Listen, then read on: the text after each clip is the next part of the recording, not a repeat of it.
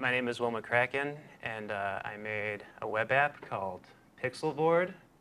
And what I sought to do with this was to kind of escape the limitations of working with the HTML canvas, and also just kind of create like a cool like message board type, artboard type art platform for people of all ages, and also somewhat limiting the rules of the game in a way to where, yeah, really like young people can participate easily. So like, for example, like what I sought to do, like I kind of used Minecraft as a model. Instead of drawing in 3D space, you just place blocks, and it drastically simplifies the game. Yeah, and what I sought to do was do that in 2 dimensions, just with a cool, kind of sophisticated web app. So here's what it is. This is Pixelboard. And with this, you can select any color in your palette, and it shows you your selected color. And you can draw. You can either click on each pixel or drag to paint. Click on a pixel to erase. You can overwrite with another pixel or whatever. And then you can submit it. So this below shows a list of all the pixels created. You can also create 2 sizes. There's a small and a large. The small is an 8x8 array image. And then the large is a 16x16. So we could do the same here.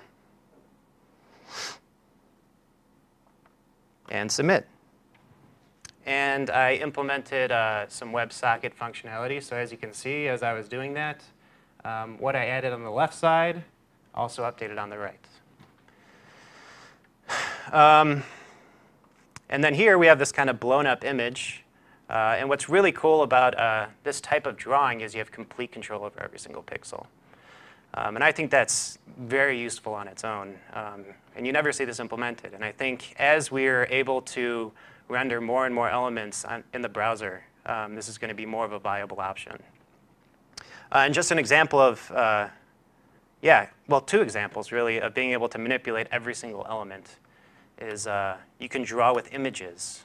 And this is a very easy CSS attribute. All this is a link. It's a URL, and then this link to this goat image. Then the second is you can add cool transition effects. So there's one, and then the next one loads. And that's a very basic transition. You can imagine more complex things happening, perhaps. Maybe like you blow up the entire element or the entire image, and then it reassembles into something else. Because you have that absolute control over every single pixel, which I think is cool. And I gave this to my friends, and they made a pretty cool website. And I gave the link to everybody in the audience. And you can post whatever you like, which is kind of cool. And it should show up in real time.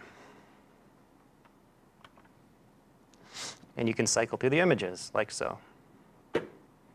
And yeah, that is Pixelboard.